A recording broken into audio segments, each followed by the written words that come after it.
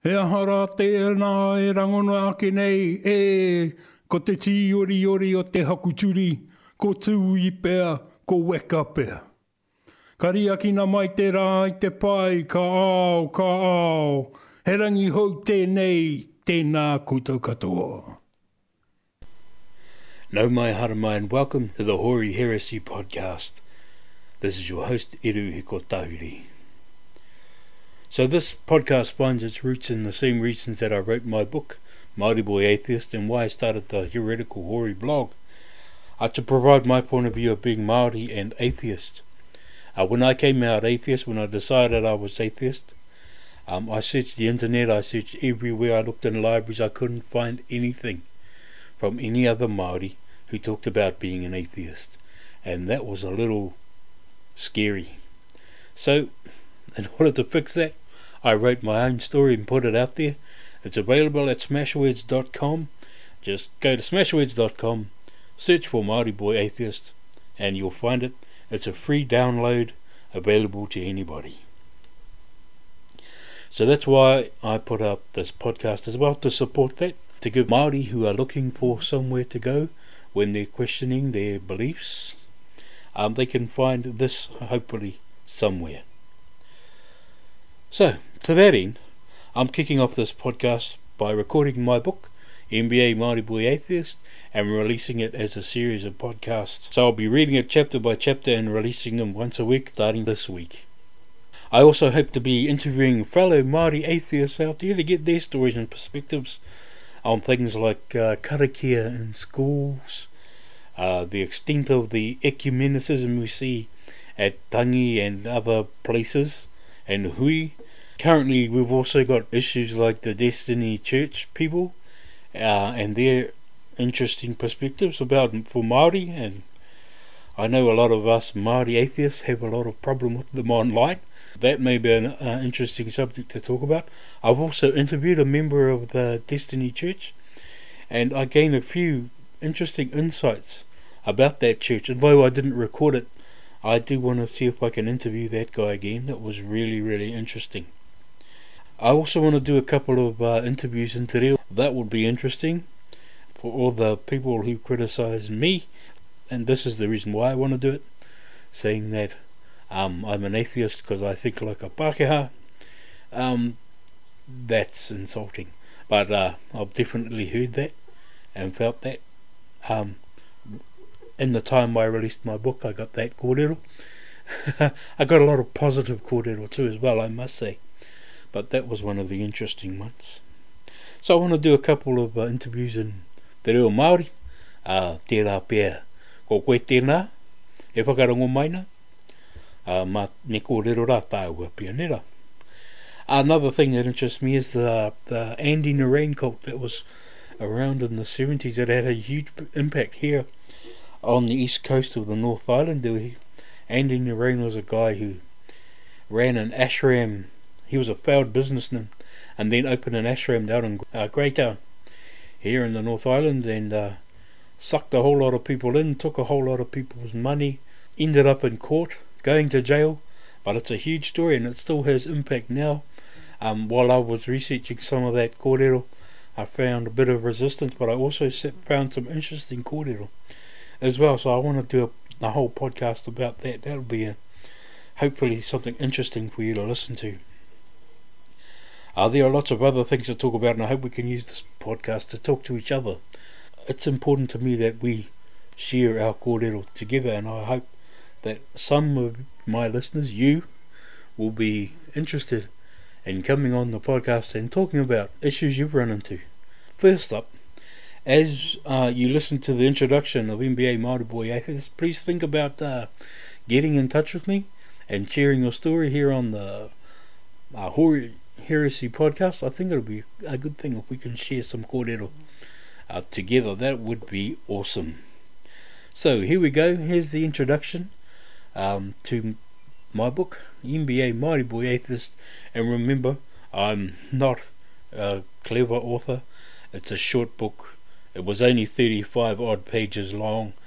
It was more of a pamphlet, I know. It's not particularly well written, but it is my story, and it was a beginning place for me, so I'm sharing it here with you. Again, freely available because, well, we need some stories out there. Nō reira, e te iwi. Koutou e whakarongo mai nā tēnei rā te mihi ake, kia koutou katoa. Introduction. It's the 19th of June in the hospital of a small east coast town of Wairoa, New Zealand, at around 9 o'clock in the morning. I have just been born. My mother is tired, my father is absent. It is 1970 after all, and all fathers were never present at the birth. Awaiting my arrival at home, being babysat by family, were 4 older sisters under the age of 9. My mother is European and Māori, my father is Māori. Unbeknown to all of us, in 6 weeks, my mother would become a widow and my father the victim of cancer. This was my entrance into the world. With 5 children under the age of 9, my mother would become father as well. We're a poor family in a poor town. The local meatworks was, and still is, the largest employer. My mother worked hard in any place she could to get employment. There was very little help to single parents at that time, and having 5 children would not have been easy. Thanks, Mum. I also have to thank my mother for the scepticism she had, and which I learnt. It wasn't scepticism of the sceptical movement as we know now, but a general distrust of churches and their preachments. I remember a conversation I had had with her about religion, and her saying that God had to be a real suspect character because he created us and then would punish us if we didn't thank him for it. I remember being surprised by that. Surprised because I had never heard anyone talk about God being anything other than good. This may have been the first seed of doubt sown. The aim of writing this book is to tell my story out of religious belief, for myself more than anything else, but also to hopefully encourage other Māori along the way on the journey out of religion. As I was in the process of apostasy, I searched in vain to find stories of other Māori who were trying to escape the rabbit hole of religion. I found plenty of books that talked about Māori belief and how Māori have created their own versions of Christianity. Māori media are also full of Christianity. Take for example the programs on Māori television like He Iwi Whakapono, or the recent series about Māori prophets. But I found no books and no reference about Māori who had left religion. I am sure there are other Māori atheists in the world, but there aren't many outspoken Māori atheists. So I decided to write this book so that hopefully other Māori will have at least one example to read about. I also hope that by reading my story, other Māori atheists may be able to glean some inspiration from the story and write, or at least talk about, their own atheism to others. Recently I have had discussion with friends and relatives about this book, and this only confirmed that religion, or the lack of it, is not a subject that many are comfortable with. It seems that I may be transgressing upon an unspoken taboo. I have come to believe that writing about my lack of belief has made many people very uncomfortable. Some friends who are believers have expressed concern that I have not thought about it enough. Other people have threatened violence, but more than that, others have become curious as to how I could have been an atheist and have asked if I would let them know when the book is released so that they could read about it. They could have just asked me, but I guess they are wanting to support me by buying the book.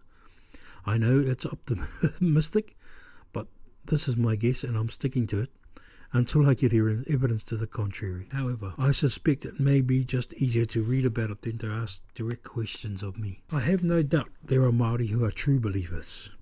They believe with all that they have there is a God and he cares about them. I do not. In this book, I do not address those whose faith is unshakable. They probably would not even open this book given its title. So it is to those Māori who can't quite swallow the whole story of Christianity that I address. To those Māori who are beginning to question the belief systems that they were raised with, but have become uncomfortable. Those who are not sure. Those that don't think humankind are at the centre of creation. Those Māori who see that science they learnt at school doesn't fit with what they learnt in church. It is perhaps not surprising that given the history of Māori and the swift adoption to Christianity, it is expected that growing up Māori, you would, of course, know prayers and be able to recite them by heart without flinching. So religion and belief in God is just expected. There was never any pressure. It was just assumed that you believe, and everyone carries on if you do. In writing this book, I make no claim to academic excellence. I do not have any journalism, anthropology qualifications. I am no academic. What I do have is a lifetime of experience, my own thoughts and my own story, and this is what I tell. It has been a long, sometimes arduous, lonely, frightening, but ultimately rewarding one. I have always questioned the things that didn't seem right or fair, as I believe we all do as children. Even when I was told not to, I still did, but in my head and not out loud. I am sure this willingness to question everything has led me to the conclusion that there are no gods, other than those constructed by and for humans. It will become apparent along the way I forgot to question and was led to a place of fear. It was questioning everything that was to be my saviour, and not a Palestinian prophet of 2,000 years ago. I am aware that I live in New Zealand, which by all accounts is one of the more secular countries in the world. So the story I write in the following pages may just be the story of many told by me, and therefore is akin to saying nothing new. But again I embark on this sortie into the past more for myself than any other. But perhaps my story may find resonance with other young Māori, who find themselves without faith in any God, and who has, or is, struggling with that non-belief when in our culture religion seems to hold sway. In Chapter 1 I recount some of the memories of the varieties of churches I attended as a child and how they made me feel. In Chapter 2 I explain how Christianity in particular has influenced some Māori cultural practices as I participated in and observed them. I also tried to describe some of the ways I participate in those practices now that I am an atheist. Chapter 3 describes how failing to question things led to dark places, and how careful thought and a Presbyterian minister started my apostasy and eventual atheism. Chapter 4 is a short description of my own thoughts on Eastern religious stuff. Chapter 5 is all about now. As I think about the part religion has played in my life, I now recognise that my path to atheism was almost inevitable, or at least my path away from Christianity was, given the variety of churches I had contact with. So for my sake, more than anyone else, let's get started. Chapter 1. Get 'em while they're young. The Church of Jesus Christ Latter-day Saints. Yes, was all I could answer as the elders yelled at me, trying to confirm that I was ready to be accepted into their church. More yelling and more of me saying yes, or more like whispering, as those Mormon elders harangued me and put me through a scrutiny I think now more appropriate to adults than my 6-year-old self. I don't even remember the questions that were being hurled at me in front of a full church, and, as a very, very shy child, I'm surprised at my ability to even mutter a syllable, let alone the actual word yes. This image is the first that appears when I challenge myself to find earliest memories of religious influence hidden amongst other memories of my childhood. Quickly on the heels of that first piece of recall follows the memory of being in Gisborne at a rally for other youth of that same church.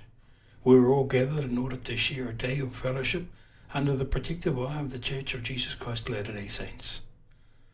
I offer the following recollection of memory, partly in order to show some of the activities we took part in, but also, as only a little brother can, to irk my sisters with memories that may embarrass them.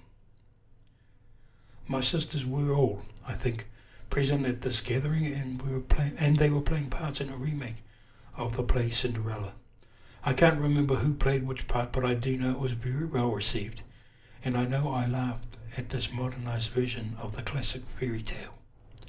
I seem to remember a skateboard, it was the 70s after all, being a central prop of the play. Thank you, my sisters, for the memories. Recalling much else of my experience of the Church of Jesus Christ Latter-day Saints is much more difficult, except for memories in the darkest depths of visits to our house by elders of the church. I remember being struck by the fact that these elders weren't old at all but were young. I probably should have served as a warning, but it went right over this child's head. There could have been a couple of questions to ask as well, I think. Very often, but not always, they would bring with them a slide projector that they would employ in the telling of their stories. The stories themselves I don't remember, but the overall feeling of being entertained lingers. I even recollect that one night the elders arrived at our house and being very disappointed that there was no slideshow and that we had to listen to them talk. Such talking I tuned out, as it seemed boring to my 6 or even younger brain. One subject I do remember of being particular importance was Joseph Smith, and how he was very important to what these elders had to say. I remember there being some raised voices over the subject, but of the contents I am still at a loss. It is only in the past year that I discovered through various readings the Joseph Smith story, the finding of golden tablets, the translation of those tablets, to which now I would simply ask the question, really? You believe that? I can also now take a fairly good guess at what those raised voices were about. The last and perhaps most enduring of my memories is being told by my mother that we were not going to be baptized into the Mormon Church. Around this subject there form a few images of being quite excited about being baptized and being told we had to wear some kind of robe and be dunked in water, which for my 6-year-old self seemed weird and kind of frightening. I was, of course, assured that it was safe and I would be a new person afterwards. As the day drew close, my anticipation grew. Then on Saturday, before the baptism of our entire family, I was told that it was not going to happen. When I asked as to why, I was told by my mother that she had prayed and prayed all week, but she could not bring herself to let it happen. I have no idea if this is the real reason, but looking back, I can envision some of the pressures my mother would have been under to both baptize us into the Mormon Church and to not. Our family were already members of the Ratana faith. This is the church of my father, and having learnt over the years about the strength and the veracity of my paternal grandmother's faith in the Ratana Church, it is not too hard to guess that she would have been pressured by her mother-in-law to keep us within the Ratana faith, even though my father had died 6 or 7 years earlier. I remember now during one of these arguments between my mother and my father's first cousin, who was a member of the LDS Church, the phrase milk before the meat, and wondering what it meant.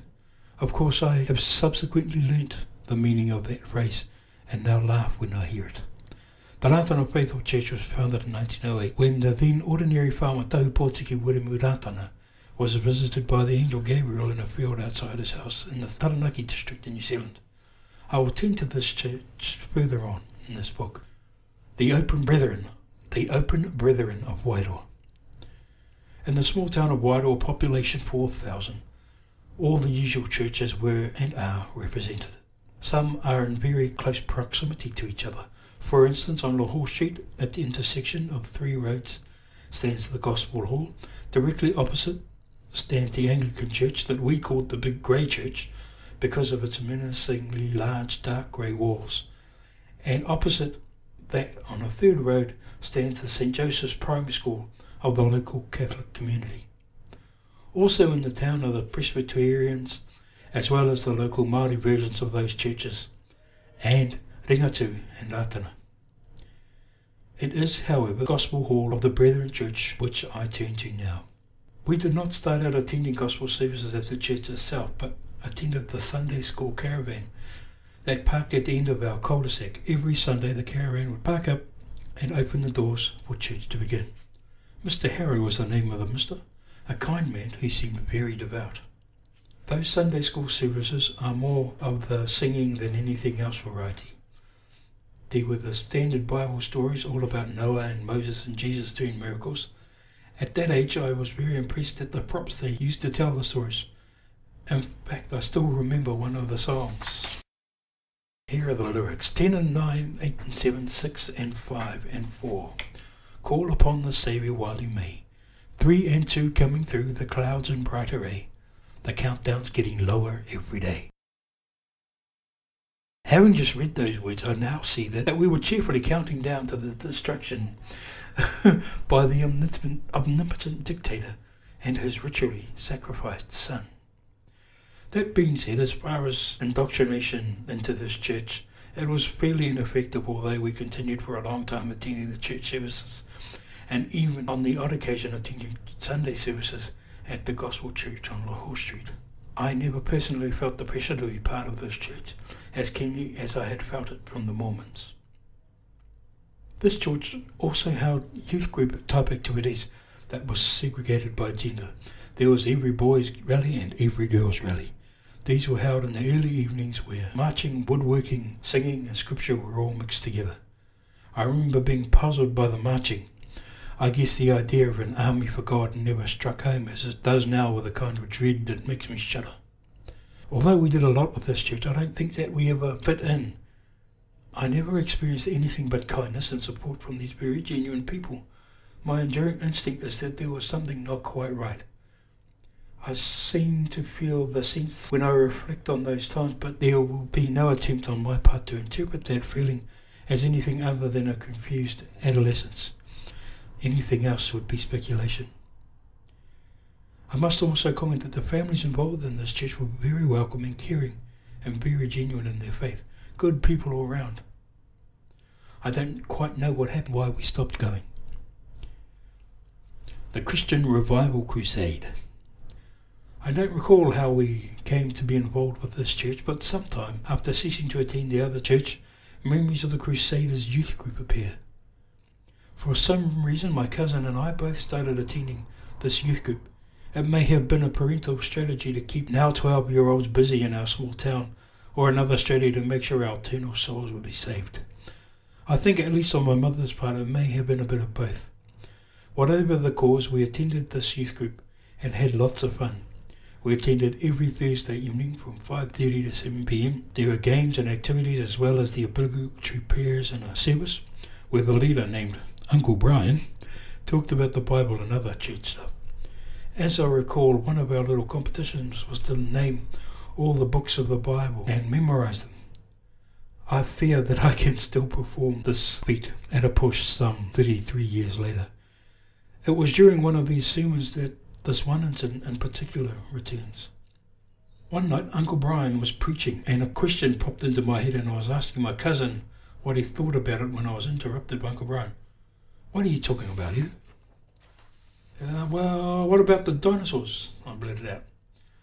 "Why aren't the dinosaurs in the Bible if God created Earth?" For the first time I saw a flash of anger across Uncle Brian's face, and then a strange calmness. I also saw his wife react very badly to the question, as she flashed a look of what would have condemned me to hell if there was such a place. Uncle Brian's answer was this. In the Bible it says that in the beginning the earth was void. So we do not know what kind of creatures roamed around at that time. That is where and when the dinosaurs lived. Now back to the lesson. I instantly knew that answer was bollocks. I could see in his face that this even questioned Uncle Brian's long-held beliefs. He could not, of course, let us see that. But even to my young adolescent brain it was obvious that the question rattled him immensely. I also remember a slight feeling of "gotcha" passed through my head. During school days and the long weekends there would be camps with this group. We would go to places like Kinikini and Mahia and camp out and have church services, none of which I remember. At one of these camps held at the YMCA in Opaitama, I managed to sprain my ankle. Also attending this camp was an evangelical type preacher and his wife, who were well-known faith healers. Upon seeing that I was injured, they asked if I would like to pray for my ankle to be healed. I said yes, but meant no. I avoided them for as long as possible, but they finally caught up with me and took me into a room at the side of the main hall. I was scared because I didn't know these people and didn't know what they were going to do. I remember a feeling of dread when they shut the door behind them. I took my seat in the indicated chair and looked at them. They must have seen the terror in my eyes, so they called in Uncle Brian so that he could reassure me that it was going to be okay and that after the prayers I would feel much better. They even left the door open. This preacher and his wife and Uncle Brian knelt in front of me. The preacher placed his hand on my ankle and prayed. I don't recall the words, but in a couple of minutes it was over and they announced that I could go and play, and by the next morning I would feel much better. This was the first time where I knew something wasn't quite right. I knew without the prayer that I would feel better in the morning because I knew the rest would do that. Of course, when I did feel better in the morning and I was clearly walking better, it was claimed that the prayer session had worked and the Lord had healed me. I didn't get it. I didn't feel any sense of being healed by any force other than rest. I certainly was not overwhelmed by the Spirit of the Lord or any other omnipotent force. A week after that camp, I was being looked after by my elder sister while my mother was away somewhere. She had heard that the preacher and his wife were appearing at the Christian Revival Church in Wairoa. This was the main branch of the church that ran the Crusaders youth group. My sister decided that it would be a good chance, at least this was my feeling, to get rid of me for a couple of hours while she sent me to church, along with the nephew of her boyfriend. I was quite nervous, but I did agree to attend, and for the first time and the last time, entered that building. The service began tamely enough with sermons and prayers, but when the preacher took the stand, things changed. They took a far weirder course than I had expected. The pastor, his name was Norman King, raised the atmosphere in the room to a fever pitch. The chanting got louder and louder, the room filled with a cacophony of praise for him, and then it happened. Speaking in tongues. All the hands in the room were raised to the ceiling, eyes closed, and everyone in a strange singing chant. Oh, hallelujah, we thank and praise you, Lord. Oh, hallelujah. I looked around the room, shaking with fear and awe at this outpouring of what I could at the time only call craziness. I glanced at my friend and he also looked as dumbstruck as me. Stunned, confused and scared, but definitely not enraptured, I decided then and there I would never return to this weirdness ever again. This kind of religious strangeness I could do without. I have no doubt at all that those people could feel something, but I'm sure it wasn't, by the look on their faces, the fear I was feeling. So these are my memories of the religious influence of my youth. I now realise, though, that there were no memories of an absolute belief in God. A fact that comes as quite a surprise as I wrote this. It was more that religion was something to do and not something to believe in. Rātana. Unlike most services, Rātana services are held in homes or on marae, or indeed anywhere where the people gathered. So, like on many occasions, we went to a place called the Ranch. The ranch was the family homestead of one of the branches of the Taumili family. It was cold and rainy that day, but us kids were told to play outside and wait our turn. Turn for what I didn't know, but I was with my cousins and always had fun together. When it was my turn, my auntie called out to me and I nervously went inside. Inside I found my paternal grandmother and her eldest son, who owned the ranch, ready and waiting, dressed in their robes. I was ushered to the only seat that stood in the centre of the room and was told to sit. I was very nervous, but I knew and trusted these people, so I did as I was told. Led by my uncle, they both prayed as they laid their hands on my shoulders. When prayers were over, I was dismissed and told that I would be okay now. Although I was puzzled by the whole thing, I was happy to be let go. I had not discovered what the purpose of this prayer session was, and alas, all the other participants of that day have passed on. Ringatu. I remember as a child being invited to participate in ringatu services that were infrequently held at our neighbour's house. All I remember about the ringatu church was all the standing up and sitting down as prayers were said and hymns sung. What really stands out were the hymns. They were not like the hymns of other churches, but were sung in ancient Māori tunes, which I found at the time to be very monotonous. What stands out for me as I reflect is the variety of religious experience I had as a child. It seems strange to me now. I know also that this could be one of the reasons I ended up being an atheist. I can't honestly say that now for sure, but it seems likely enough.